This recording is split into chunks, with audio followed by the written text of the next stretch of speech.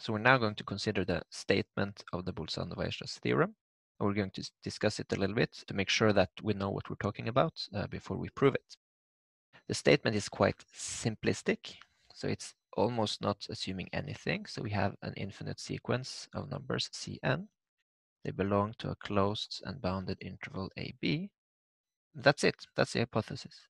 And this means that Cn has a convergent subsequence. So we ought to know what converges means. So the crucial part here is to understand what a subsequence is. So this is what we're going to discuss. So the definition is as follows. So if Cn is a sequence, then dk, so we now use a different symbol than n here for the indices for convenience, then dk is a subsequence of the Cn if what? Well, one, all dk appear in the sequence Cn, so they're all terms from this thing here, and two, the dk respect the order of Cn. So this formulation here is a bit vague. So let's maybe call it definition like this. So let's explain what I mean here by an example. So if you have a sequence here, Cn, I don't know, 1 over 2 to the n, and goes from 0 to infinity, how can we choose a subsequence? Well, first of all, let's write out a couple of terms here, and so forth. Now, if I do dk equals to, let's say 1, and then an eighth, and then 1 over 32, and I don't know, then this is a subsequence because every term here belongs to the sequence here, and they respect order, so they appear in the same order as this guy here. Well, if I did, for instance, well, 1/8, 1 over 4, 1 over 256, and so forth, this would not be a subsequence because I'm not respecting the order. So the terms here come in a different order than up here. So notice that while in a subsequence, I don't have to pick all of the terms here, I do have to pick them in order. So if I pick this guy, then I have to pick as my next guy someone after him. And since I picked this guy, I no longer can pick any of these two guys, but my next pick can be anything after this. So for instance, this one, why not? And then again, the next guy I have to pick will have to come after, and so forth. So this is not a subsequence. And now what we can observe is the following. So there's a clever way of giving names to elements in subsequences. So this guy here, he is C0, right? And this guy here, he was, well, C0, C1, C2, C3. So this was C3. And this guy here was C5. And this guy here would be, I think, C8. So notice we can write this dk here as a sequence of Cs where I'm choosing indexes for the Cs. So a clever way to express this is to say that, well, this is Cn naught, where n naught is 0. Then my next guy is C3, he's Cn1, where n1 is 3. My next guy is Cn2, where n2 is 5. And then this guy here would be Cn3, where n3 is 8, and so on. So when I choose a valid subsequence, what I'm doing is I'm choosing Cn's from my original sequence, but where my indices form a strictly increasing sequence, right? So notice here. Here I'm getting a sequence nk that's strictly increasing. And this gives me an elegant way to formulate this definition.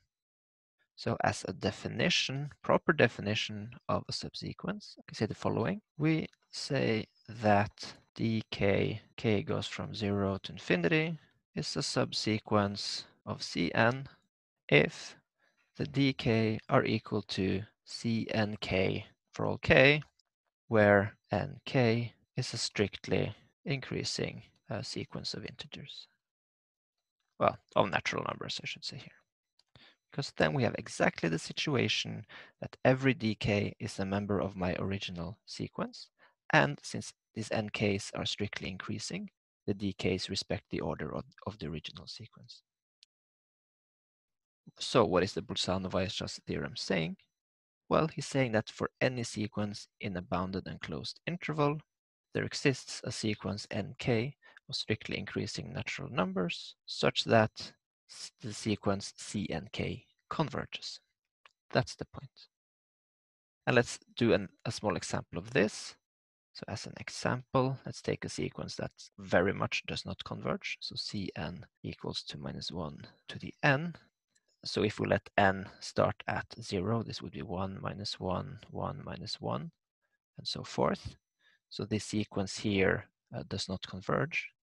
But if I do now nk is equal to 2k, meaning that my d0 is C0, my d1 is C2, my d2 is C4, and so forth.